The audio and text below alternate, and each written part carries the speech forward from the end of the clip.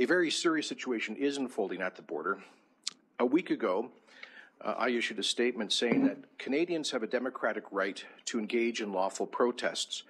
I urge those involved in the truck convoy protest to do so as safely as possible and not to create road hazards which could lead to accidents or unsafe conditions for other drivers. If participants in this convoy cross the line and break the law, I expect police to take appropriate action. Let me quote from a statement issued by the RCMP K Division earlier today. What may have begun as a peaceful assembly quickly turned into an unlawful blockade.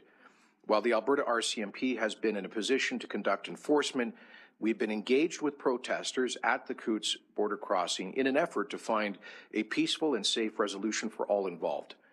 We thought we had a path to resolution. The protesters eventually chose not to comply.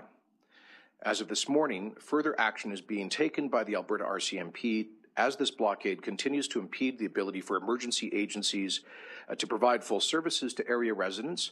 It has also negatively impacted the flow of goods and services and impedes the public's freedom of movement. A highway is considered essential infrastructure.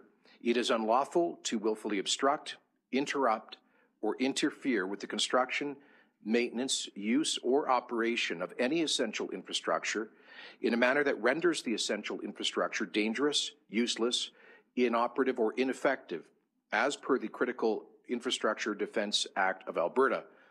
Anyone who actively blocks a highway or aids, counsels, or directs a highway to be blocked may be subject to arrest and charge under the Act. Persons participating in this blockade can also expect enforcement of any contraventions of the Criminal Code, the Traffic Safety Act, and use of highway and rules of the road regulations at this location and area roadways. So we understand that the RCMP began enforcement activity earlier today, and they have done what they can over the past 4 days to seek an agreed-upon approach that would see an end to the roadblock. Unfortunately, the approximately 100 remaining individuals participating in that process have apparently refused to negotiate in good faith with the RCMP about an acceptable way forward.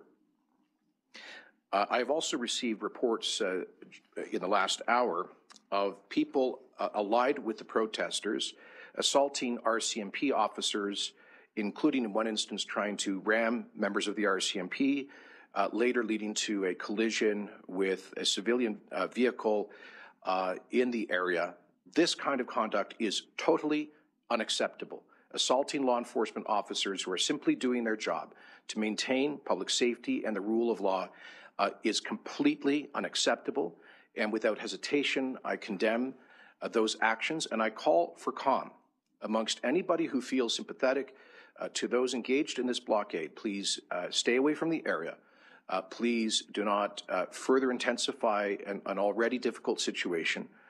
The police have a job to do, and I implore people, if you feel strongly about the issues involved, I invite you, encourage you, and welcome you to find peaceful and lawful ways to make your point clear.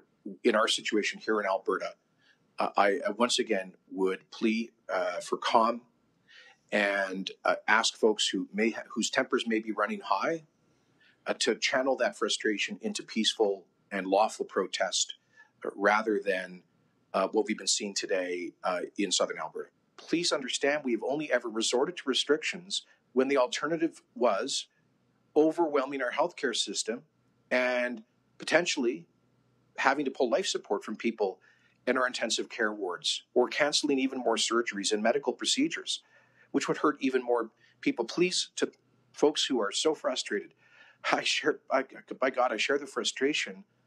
Please understand that we have tried to take a minimal approach to restrictions, but a necessary one, to avoid even more damaging cancellations of surgeries and